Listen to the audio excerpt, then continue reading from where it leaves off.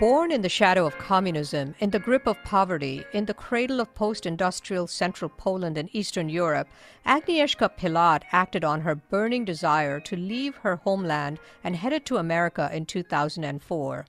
She landed in the Bay Area, where a transformative book recommendation from her hairdresser and her industrial roots in Poland led to an epiphany, which led her to start painting machines. First, the industrial kind, gears and widgets and meters and fire alarms.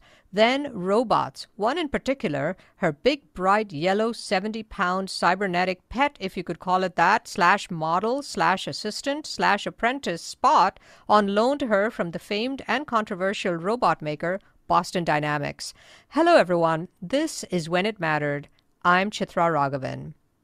Over the past decade, Agnieszka Pilat's classically trained, Renaissance-inspired contemporary art around man and machine, technology and automation has gained a big following among Silicon Valley elite billionaires. Her works of art have been acquired by collectors including Sotheby's and tech titans such as Craig McCaw, Richard Branson, Yuri Milner, and Larry Silverstein, among others. Several of her paintings are featured in the latest Matrix movie, The Matrix Resurrections. Pilat has been described as an artist who brings technology to life, the darling of Silicon Valley, and a technology storyteller. Her latest exhibition is titled Renaissance 2.0 and is an homage to Silicon Valley's Renaissance. Joining me now to share a little bit about her life and her mind-bending conceptual art is Agnieszka Pilat. Agnieszka, welcome to When It Mattered. Hi, Chitra. It's very nice to be here.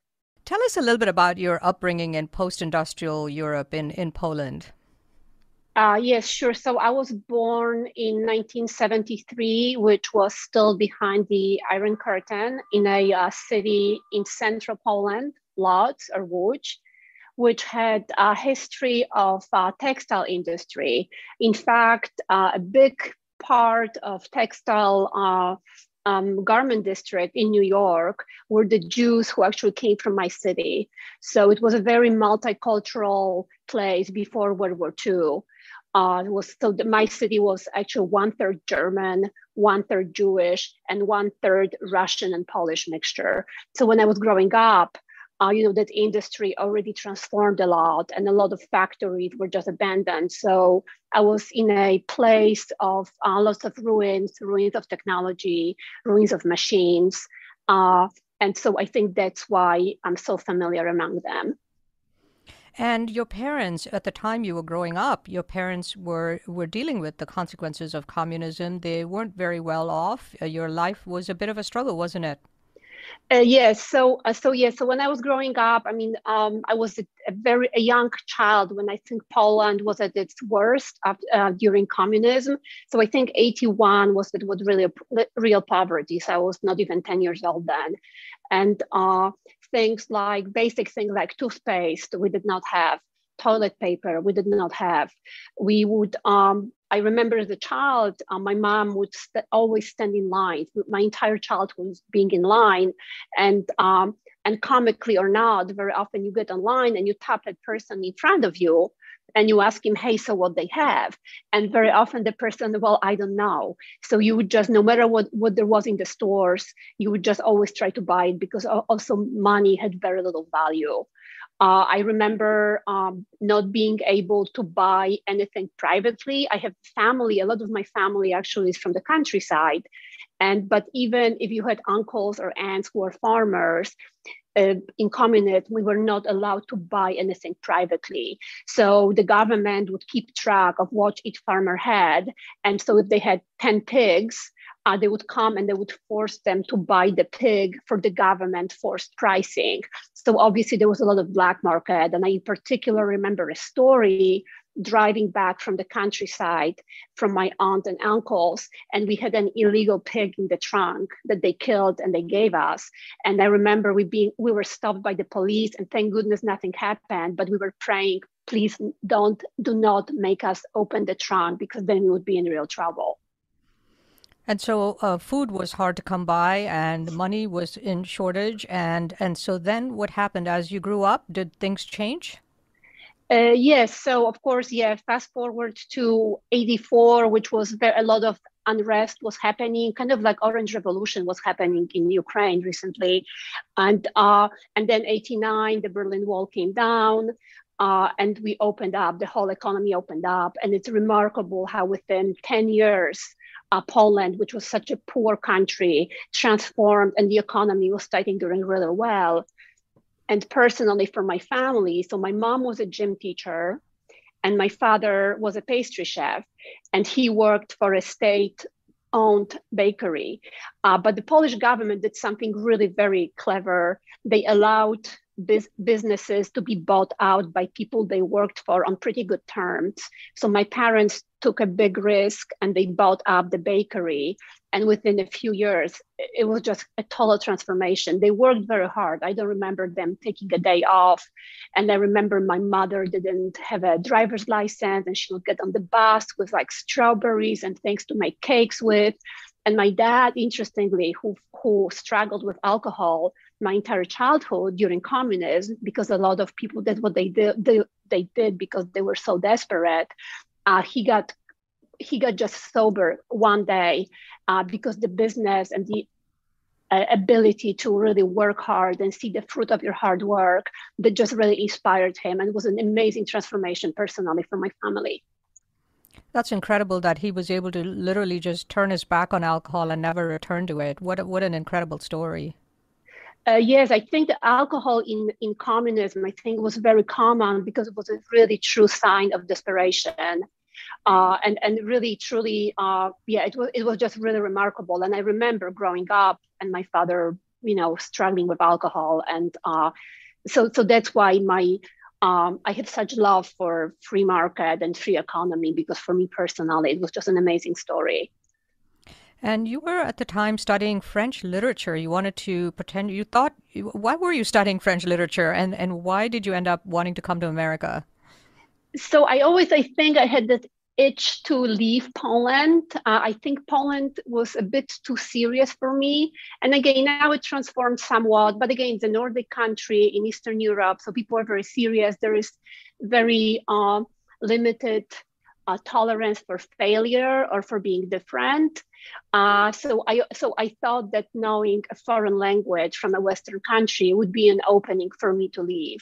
And I had a teacher who was a French teacher, and I really admired him, who was like a mentor to me. So that's why I took that route of studying French because I thought I was going to live in Paris eventually. And then you decided to come to the United States. Yes. So here's what happened. So I was in Poland, and I met someone as a teenager, really. So I was in a relationship, and that was the time when multimedia was a very exciting time, and we had a startup which we did together. So I was kind of tied up to that as a very young person, but also my then boyfriend became really. We had a lot of issues, and he was not the right boyfriend for me. Let's put it this way. So I was looking for a way out to come very far, somewhere to a place when there was no direct flights, and that place was California. That's how I ended up being California. And of course, another part of it was that, in Poland, we're extremely pro-American. For us, America is this land where your dreams can come true. So there was another reason for me to come to Silicon Valley to kind of start over. And tell me, what was the first thing that led you into the art world? What was the moment of impact for you? Sure. So, as a child, of course, I was doing art, and the startup had a big art component to it. So I was doing graphic design, but ultimately, what happened when I came to the United States, to San Francisco, again, keep in mind, I'm coming from a background of a person who grew up kind of, communism changing into a free market economy. And I'm coming to San Francisco, which is a very liberal place in the sense that it's really, San Francisco likes big government. And for me, that was very confusing, actually, because I was like, well, why you want the solutions that we had and failed in my country, and why you think these are good solutions. So I would talk about it a lot. I was very confused what's going on in the politics, especially in San Francisco. And then a hairdresser, my fabulous friend, fabulous gay hairdresser who I loved, I would like rant to him, and he recommended the book. He's like, you know what, you should really read that book, Atlas Shrugged. And I never heard about the book. So I read the book, and it had a tremendous impact on me. And the main thing I took from the book was that a person without a meaning is really not truly a human being. So being in America, I found a way, I figured out a way to tell a story about the economic part of my upbringing, my experiences, and paying service to America in that way, but also having a meaning, as opposed to just kind of hanging out and not having a center in life. And so what did you do next? So when I read that book, I thought it really resonated, and I thought, well, it's such a good story. It's kind of black and white. There is evils and there is heroes. And I thought it would make a really good graphic novel. So I went back to school to study illustration with a purpose of making Atlas Shrugged into a graphic novel. And then along the way, here I am at school and I'm studying illustration. Illustration is very computer digital work. And I found more and more that I didn't like drawing on the computer. I wanted to go bigger. So I started taking more fine art classes, more painting classes, and started painting very big, and started painting figure. And I became really good at it. And along the way, I almost forgot about the graphic novel. And when I went to school and just became very focused, okay, can I be a very, very good painter? And when I graduated from school, I was approached by someone who was an art collector. He was a developer in Silicon Valley, Paul Stein. And Paul really liked the way I painted, but he was not really interested in the figurative work I was doing. And he offered, well, why don't you come to my office? And I have different artifacts, different machines that I save from factories that we renovate. And why don't you come? Maybe you find something and you can paint for me a painting from that. And so, and that changes everything. So I went to his office. I found an old fire bell that coincidentally was in the building that now is Airbnb headquarters. So that's about Silicon Valley and the full circle. And I painted a portrait of that bell, and it all came back to me. Oh, I went to school because I wanted to tell the story of industry and heroism and give service to America. And so that was that pivotal point for me. And it's really interesting to go back and trace your work on your website, because the earliest art that I saw was you told me that she's your niece, and very traditional classic portrait of your niece, your young niece, in like her ballet outfit, her little tutu and her little slippers, and it was just really interesting then to start see all these machines come out of that next phase. Yeah, very feminine, right? So yeah, a big change. So what happened is, as a painter, I wanted to really do portraiture because this is like the pinnacle, the hardest thing you can do.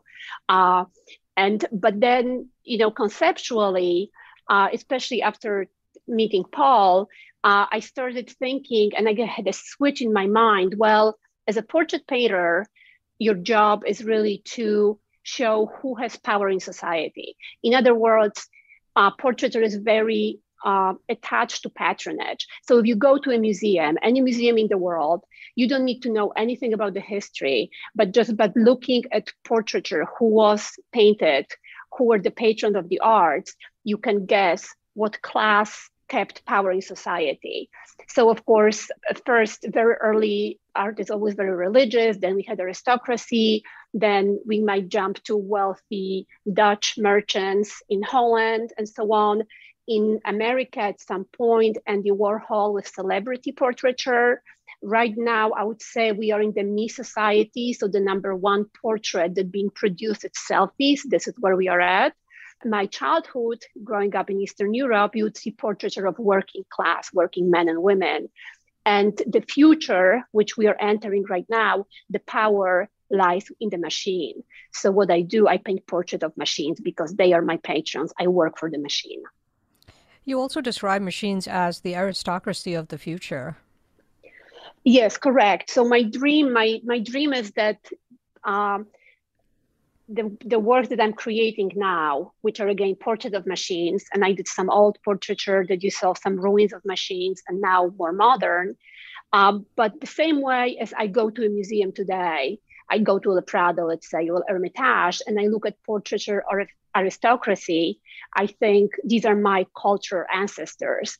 And so my dream is that if artificial intelligence and intelligent machines, if they progress in the future, they will come to the museum of the future I'm building and they will look at these portraits and they're going to think these are my ancestors.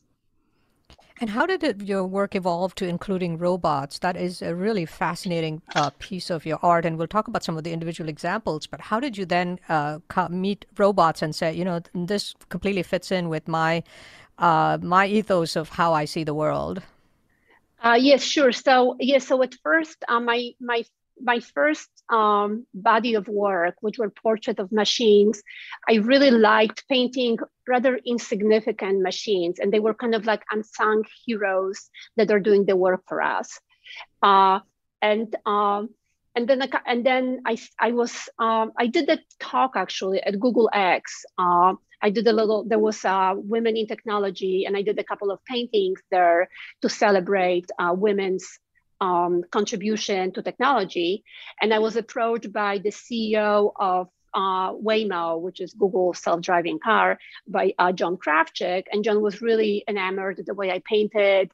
And so he was excited. Well, why don't you come to us to Waymo and look around and see if you like something that excites you, and maybe you can paint a portrait of that. And everything kind of started from that. So I did a portrait of lighters for Waymo, and that painting was acquired by Yuri Milner. John actually left since then. He's not the CEO anymore. So this was the first new technology, and it was a very learning experience for me because I used to approach the new technology like the same way I painted old portraits. And what I mean by that, I mean by seriousness and color and also mysticism. So my old portraits, they are painted in very gray tones. They're very serious, so kind of like a Rembrandt palette. And when you think about Rembrandt, who was the best portraiture in the world, he would choose old people to paint, right? Because because an old person has history, has a lot of essence. It's very interesting. As opposed to a baby, it's not that interesting. There's not much going on. So I was trying to find that essence the same way from old machines and the new machines. And I encountered the problems because the new machines, like the new robots, they're kind of like teenagers. So they started coming out a little arrogant and just too serious. And I had to change the whole color palette to start the whole new body of work with these machines. And with particular, what happened with Boston Dynamics was I knew about the robot dog from Matthew Stepka, and I saw videos and I kind of were watching them, and I was looking for a connection. Okay, how can I come in? So Boston Dynamics, they're very secretive for a reason, and I was trying to look. They don't have a program artist in residence. So I was looking for a connection. How can I find someone who would make an introduction? And an introduction was made by a friend who's the CEO of Analog Devices, Ray Stata, and Ray introduced me to someone there on their executive team. And I came in and I just asked, hey, could I just make one little painting? And that one little painting, turned out to be a body of a full year of work and a show, and now working with a robot. That's incredible. And you've done this incredible, you've created this incredible twist by taking some of the most famous Renaissance and modernist art, and with the classically trained background that you have, and put a really interesting spin on it by replacing man with machine. So let's talk about some of those examples. Vitruvian Man, Leonardo da Vinci's famous portrait. How did you put the twist on it? Yes, sure. So it all goes back to the reason and intention, what I'm doing, which is I see myself really as a defender of technology and defender of American innovation. That's how I define myself. So for me, I approach these new subjects like robotics at Boston Dynamics, like Atlas, but I use the old language of painting. And I believe that by using that old language that's very familiar to people, I take away the edge. I humanize these machines. They seem more familiar. They're not as foreign because people know painting. People are used to painting. So that's one reason. Another reason why I use a painting in a classical sense is also to give these machines the dignity and elevate them to high culture, which they should be a part of. So there's these two reasons. So there's a lot of artists who work with technology, and they have a conversation about technology, but they are not necessarily using old language. They are very techy often. And I think for general public, to take away that anxiety that technology is coming, that it's going to take away our jobs, that it's going to be dangerous, I think using the old language softens this image. Sometimes I talk about Hamilton, the musical, how Emmanuel Miranda took new music, hip hop, with old language. And I think there is beauty in that jazz.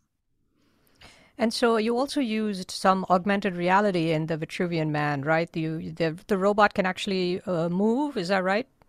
Yes, sure. So when I first came to Boston Dynamics, the first painting I did there was Portrait of Spot. And when I saw Spot going up and down the staircase, in my mind, historically, I very instantly thought, okay, this reminds me of the moment in history when Marcel Duchamp painting nude descending a staircase, which was a very innovative abstract painting back then. And I thought, okay, if I just come and paint a painting, just a portrait of that machine, it's kind of lame. I need to do some innovation. And that caused me to think, okay, I'm going to try to use augmented reality, which I'm a big fan of. I think it has really future beyond art. I'm just really very gung-ho on the whole concept. And I thought, machines move. So it is an interesting way to solve the paradoxes in my work, which is, again, machines are moving objects and paintings are still. Also, machines make noise. Paintings are quiet. Another paradox is that machines produce mass objects, and they're all the same. Me as a painter, if I do it by myself, if I'm painting, each painting is a little different, so they're original. And finally, machines don't have an author, and art is all about the artist. So that's another paradox. And you also told me a very funny story the other day about how your take on Michelangelo's famous section of the Sistine Chapel with the famous God touching Adam's hands, which everybody knows how that came about. Oh yeah, yes. So that's another part that so much I appreciate being guest at companies like Boston Dynamics.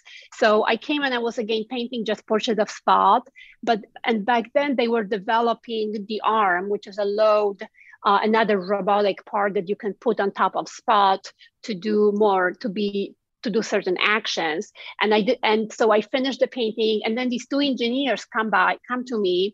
They show up, like a mouse, like a cat, like a cat with a mouse, and showing to its owner, look at that, isn't this the best thing ever? And they're coming with an arm, and they're very sad, and they're like, well, how come you're not painting the arm? And they're very disappointed.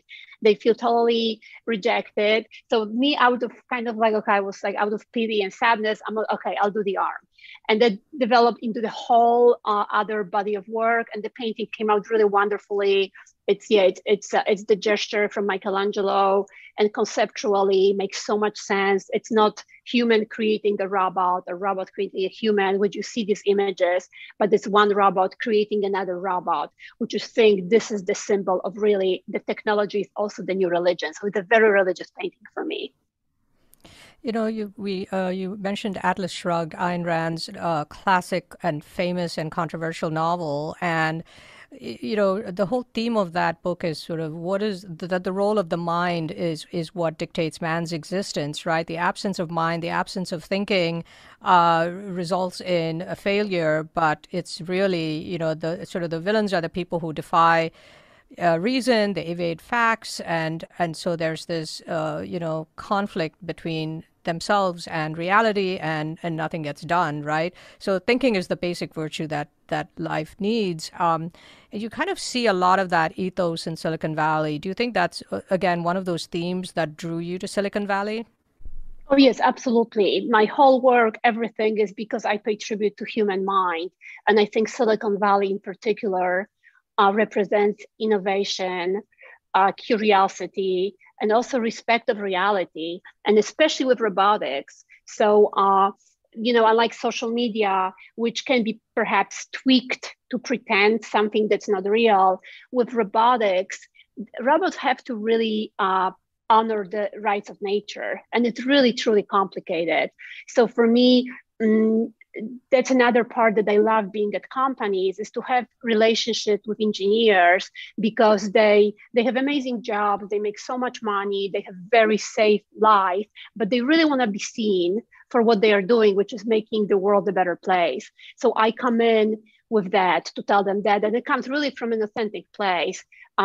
It's, you know, being an artist, it's a very ridiculously hard career, but I draw so much meaning from the service to engineers, to American industry, to the innovation, that I don't mind how hard it is, because I have so much meaning in life, and I'm always so centered, because I know what is the story I'm saying. And so I have this very wonderful relationship really with engineers, and it's like so much joy from that. You know, Spot is your model. You paint Spot, but Spot also paints. You've taught Spot to paint, and sometimes Spot paints on its own, and sometimes Spot is sort of an extension of you. How do you take a robot and teach it to paint, and what have been the results of that? Uh, sure, yeah. So that's an extension again of what happened with the engineers who just came, and they were excited just to introduce me to the arm. So after I painted the portrait of the arm, the next step was like, why don't you play with it? So the arm is, when I paint with the arm, I use oil sticks. So and the work that I do with Spot with the arm, they're very abstract and simple in a sense, and I like that conceptually, coming from the place of art history. When we think about these machines, they are really children. They are really in nascent stages of development. So just like children who do like finger painting, very simple, very self-centered paintings, Spot also creates these works that are very, very childish and simplistic, but they're very, very honest also. And in a sense, for me, this is a bit of a backslap, making fun of contemporary abstract art, which I think it's very decorative at this point, but historically it's hard to find meaning in it. But when Spot does it, it's okay, because that's the best it can do. The way in terms of operating it, I really like operating manually. That's my favorite part of it. I don't do generative art. It doesn't really interest me. But also I can have Spot pre-programmed and repeat the same painting over and over again, which is as machine it should. And you know, you mentioned that you know, you have this romantic relationship with machines, and that they are like our children, and we should be kind to them. But that's, you know, when you look at robots, you know, Spot, obviously, you know, you take him or her or it for walks in the park, you know, and wearing a matching yellow outfit. But, you know, part of the reason you do that is to reassure people that there's somebody there who is controlling what is a very big machine, essentially. And, you know, there's a very kind of different view prevalent in society today. You've kind of seen all of the controversy around Meta and formerly Facebook, with Google and artificial intelligence. You've had engineers walking out of Google over, its relationship with the US government around artificial intelligence. You've got self-driving cars that are very controversial they've run over people, and it's something very hard to do. And you've also had, attack robots, including by Boston Dynamics, the counterpart of your very sweet spot. So one of them was even pulled from the New York Police Department after it was seen being deployed because people got so freaked out. So the question is, we are seeing sort of the other side of what you're saying, which is kind of this dystopian society where potentially these robots, there's this fear among even some of the top tech moguls like Elon Musk over artificial intelligence and what are we creating. So I'm curious how you kind of reconcile those two things in your mind. Sure. So first of all, I think I often like to come back to a very amazing speech by Roosevelt, The Man in the Arena, where he shortly put, says it's easy to criticize, it's very hard to get into arena and get bloodied and try to solve the problems. So I think technology is an easy target to criticize. So there is a lot of criticism that's undeserved. Now, that said, I think social media and robotics, I think these are two different things. I think social media deserves a lot of criticism. Robotics, I would compare it to what a car is. So, rewind 100 years from now, when so many people are, horse and buggy drivers, and then a car shows up, there is great fear about, well, people are going to lose the jobs. Cars are fast, they're going to kill people, they make a lot of noise, and so on. So I think it's natural that we are scared of change and progress. And I think because technology and innovation is always technology is always the forefront of innovation, unexpectedly, it creates a lot of change. So technology became like a poster child for change, for criticizing, just for fear. And of course, some changes bring negative stuff. The Boston Dynamics incident in New York, and I'm not an official spokesman for Boston Dynamics, but of course I have a long relationship with them, working together. Well, the robot actually didn't do anything negative, but people were just not used to it. So it was so they were freaked out by it.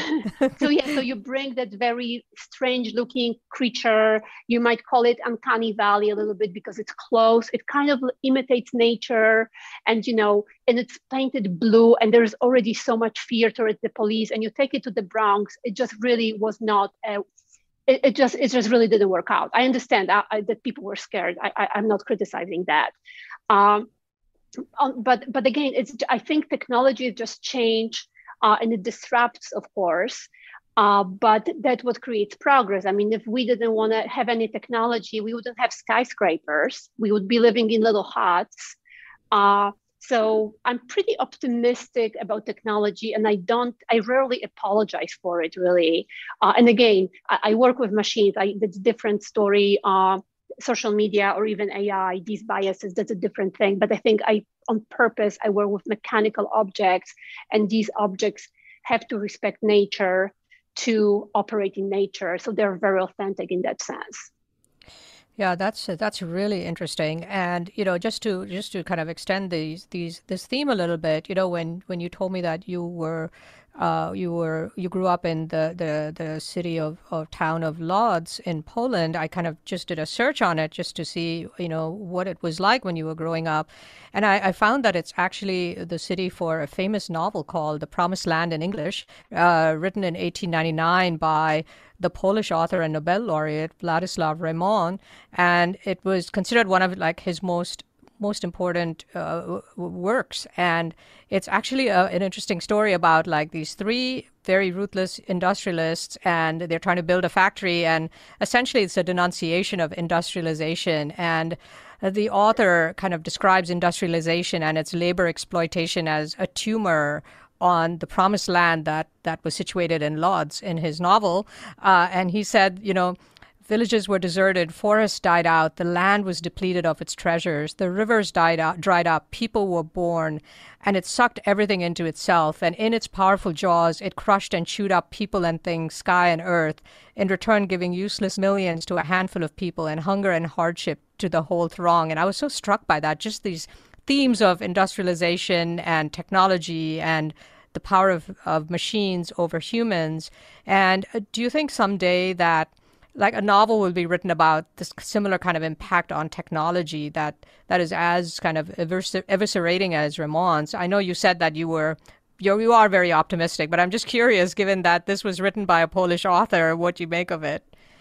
Sure. Yeah, I know the novel. And there's also a great book made from that novel. It's a phenomenal book. I think, well, first of all, I think what I like about United States, there is room for everything and different lifestyles and so on. So I think like America has very rural areas still, and they're very protected. And then there's places like New York City, which is totally on steroids. So I think it's important as people, we have a choice to do one on the other, as opposed to again, I'm going back to communism in Poland, but having that central government just really dictating you, what do you do? Doesn't matter on a farm or in a factory, you're being dictated. So I think having a lot of diversity is so important. And I think Silicon Valley also represents that diversity in many ways, but also because there's so many immigrants, so they bring such different ideas. I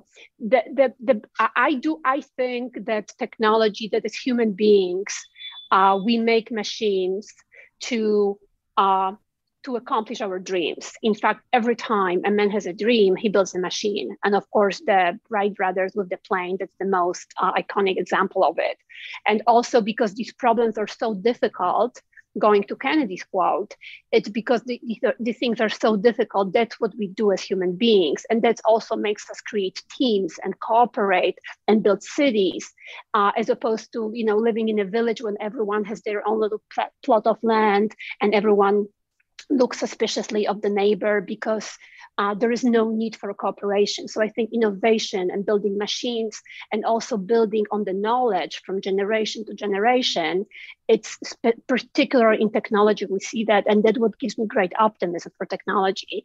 And machines, and again, there's moments in history, and I've seen this, of course, in Eastern Europe and in Poland, like in coal mining.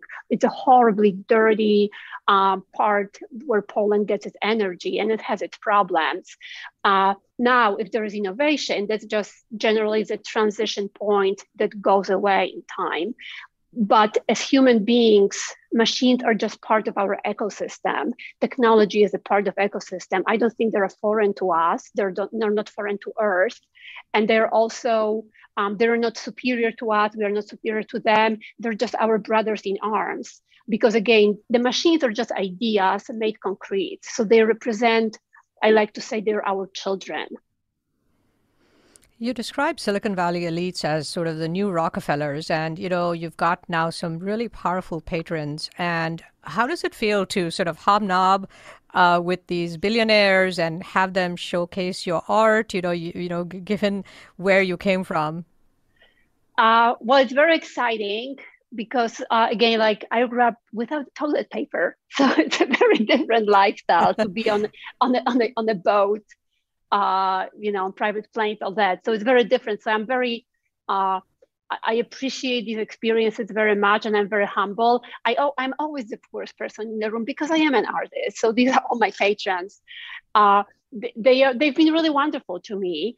They operate a little differently, and it's interesting for me to see how much people think, how big their impact can be. And that's really actually wonderful and very inspiring. So it's great fun. I'm just always, sometimes they're just confused. They don't understand like where I come from, perhaps. So sometimes we speak a different language, but it's a great privilege. And for me also is, again, growing up in Poland and looking at America and these industrialists and a little bit of Ayn Rand, they kind of represent what I think America is. And I'm just like a plus one in service to tell their story. And it's been wonderful to me.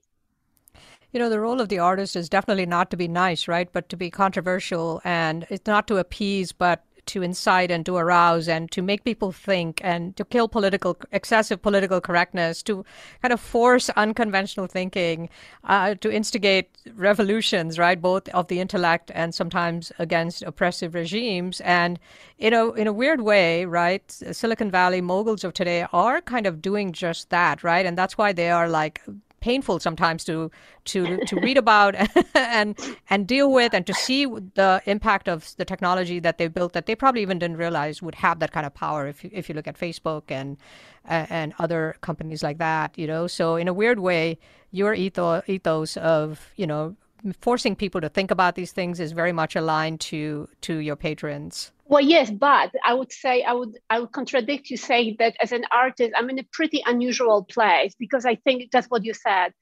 Artists are it's often on the surface. So we have some very big, important movements right now in culture, and they leak into art, right? We all know this. There is environmental movement. There is the diversity of equality for different sex groups.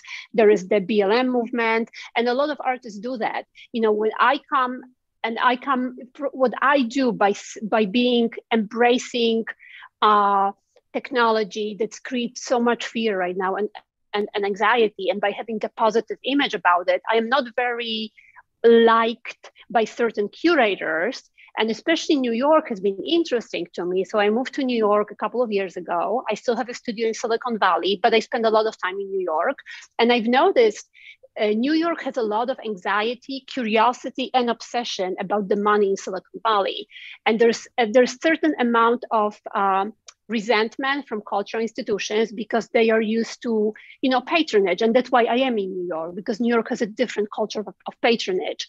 In San Francisco or in Bay Area, it's complicated. There's people who are a lot of money and they're not art patrons because they're too young. It's not their thing. So I loved it in New York, but also, I've been, one of my friends who is a curator, he told me in the past, that I drank the Kool-Aid because I'm hanging out with these wealthy tech people, and that I am betraying art. So I am actually really on the outskirts of the art world in that sense.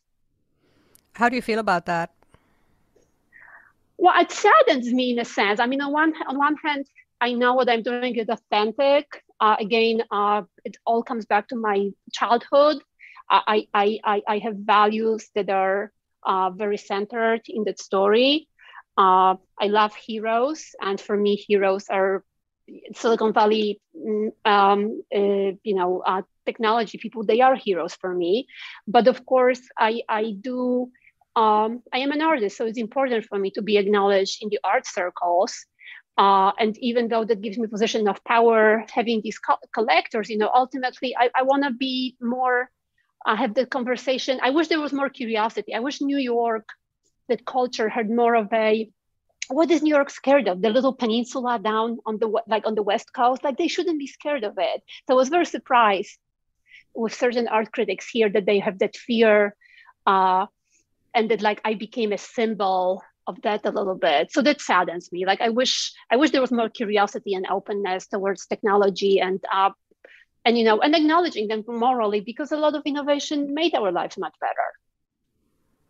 You liken working with Spot to like celebrity portraits, like Andy Warhol's celebrity portraits. What are some of the other celebrity machines you're doing portraits of or working with?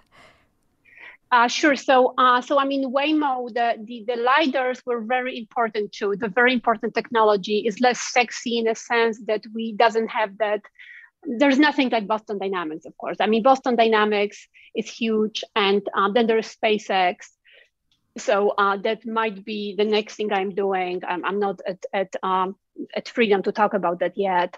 But the rockets, I think, are the next very sexy celebrity technology now that's very exciting. I think the whole space race right now is happening. A lot of 3D printing also. There's some companies I'm looking at. And there's another amazing robotics company that I am talking to, and hopefully I can come visit them. They are Agility Robotics. They're on the West Coast, and they are Carnegie Mellon engineers startup. And it's a pretty amazing robot. So I would really like to paint a portrait of one of their robots. Your next project is revolving around NFTs. Tell me a little bit about that. Yes, so NFT has been a very hot topic for the last 2 years, I guess now, kind of the result of accelerated because of the pandemic. So I am both excited about the NFTs and have some reservations towards it. I'm excited because it's innovation. It's tied to technology. There's some amazing minds working on it. So I think I'm doing a project where I'm gonna have the robot create work, and then we're gonna actually have physical paintings attached to actually robot-made paintings. And then when fun part for me, the big part of an NFTs is actually the blockchain part of it. That's exciting. But what I mean by that, so we're gonna do one piece, and then it's going to be digitally cut up. I think we might do 18 or 36 pieces. And when each piece is sold as an NFT, then actually I'm going to cut the actual canvas also in 36 pieces, and I'm going to send them off to people who own the NFTs. And the idea is to create this community that it's in their interest that everything sells. So when it comes together, they can get an actual physical piece of it. So I like there's a lot of discomfort for me with the NFTs because normally when you have a conversation about art, you talk about collecting. When you talk about NFTs, people talk about trading. So that money part of NFTs, it's annoying to me. But I think if Andy Warhol were alive, I'm sure Andy would do it and would just think it's a fun game. So that's why I'm going into it. I want to sort of move away a little bit from art and talk a little bit about Ukraine. Given your childhood growing up, in the shadow of communism in Poland, which is becoming a very important country for helping refugees fleeing Ukraine from the Russian war on them, and also just seeing, I'm sure you have strong opinions about the former Soviet Union and now Russia, given that you directly saw the impact of communism. What do you make of what's happening in Ukraine today? It's really very sad. I'm not surprised because again, when growing up in Eastern Europe, we've been invaded a lot by Russians. The Russian Empire, that's historically, that's what happens a lot. It always tries to expand, especially to the west and to the south. So my mom, that I talk to daily, who is in Poland, she, for a long time, when Putin was amassing troops, I always thought it was just economical, that he wanted to really crush Ukraine economically by creating that image of a country that's unstable. But she was like really always saying, no, the war is coming, the war is coming. So there's no surprises there, because again, that's what they've been doing. I wish Russian people, I'm very proud of Polish people that they are open their borders so much. It's just really amazing. And I think it comes from the place that they understand, because we've been through that. When I paint, I listen a lot to audiobooks actually. And there's a great audiobook that I listen to. It's called Bloodlands, History of Europe Between Hitler and Stalin. And it really talks about Ukraine a lot. And what's ironic and sad about Ukraine is that this is the land that feeds Russia and feeds Europe, but it's also the land that the wars always start. So it's always that victim. I wish, it's amazing to see the Russian people protest, come to the streets, and I know how dangerous it is. They get arrested. It's really, I grew up in a regime like that too, but I think they need to do more. So ultimately, as much as I'm very grateful that Poland is a part of NATO, and then Americans have been doing so much, it's been amazing. that said, I do think it's the Russian people's responsibility to topple that regime. So I wish they did more. I wish they were on strike. I wish the whole country went on strike, because it's only numbers that they can topple that regime. It's just not enough. They need to do more. And when you see all those, the destruction that's being wreaked, by the Russians and Ukraine's defense, and the absolute, crushing of tanks and the artillery firing and all of this stuff going on, and planes being shot down, and it's just extraordinary the amount of this military litter that's going to occupy the space when it's all over. It's sort of, again, a different vision of machines. I'm curious what you're thinking about that. Yes, sure. First, I think, again, Ukrainian people, oh my God, the amount of courage is just unbelievable. And it might be a cliche what I say, but machines are just tools. Honestly, they're just tools. So in the wrong hands of the wrong people, they just become very dangerous. But so is a knife, of course. I think I'm optimistic about machines, because ultimately, and we're seeing this in Russia, how incompetent they are, that army, and how Ukrainians with much smaller army, but because they're driven morally, they have a moral center, how much more they can do. So ultimately, the good always wins. And I think I saw that also in communism, that factories and technology, that all fell apart, because if you don't have a free mind, if you make minds to be prisoners to a system, the mind will stop working, and then you will have free minds, like against Silicon Valley, that you are allowed to fail. Of course, I saw that a lot of this at Google X. Astro Teller talks a lot about this, how the failure, how having the courage to do crazy ideas, how important that is. And of course, it comes, there's more financial backing and all that. But the bottom line is, I think the Russian minds, they are so closed, and they are so persecuted, that you can't really, so they're just might over mind, right? So that's what Russia is doing. Yes, Agnieszka, as we wrap up this really fascinating conversation, I have a couple of questions. One is, looking back on your younger self, what would you say to that person about the journey that you've been on? The person who left Poland after growing up in poverty, and then came to America and began this really interesting relationship with machines. What would you say to your younger self? I guess dream big, and it's gonna be okay. And just commit to something. I think just commit to something, and it's not more about don't try to be happy, but find something meaningful, and just go for it, and it's gonna be okay. And what would you say to Ayn Rand if you walked into your hairdresser, the one who recommended Atlas Shrugged, and she happened to be getting a haircut at next seat over? What would you say to her? Well, I would thank her, because she did have a lot of impact positive in my life. But then I would also tell her, we can't do it all alone. We need cooperation with others. And I think that's the biggest flaw in her books. Agnieszka, thank you so much for joining me on When It Mattered and for this amazing conversation. Thank you for your question. It's been so much fun. Thank you.